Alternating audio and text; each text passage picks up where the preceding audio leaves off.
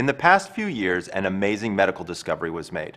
It turns out there are about 30,000 special cells that were discovered in the eye called melanopsin cells. These cells are very sensitive to light.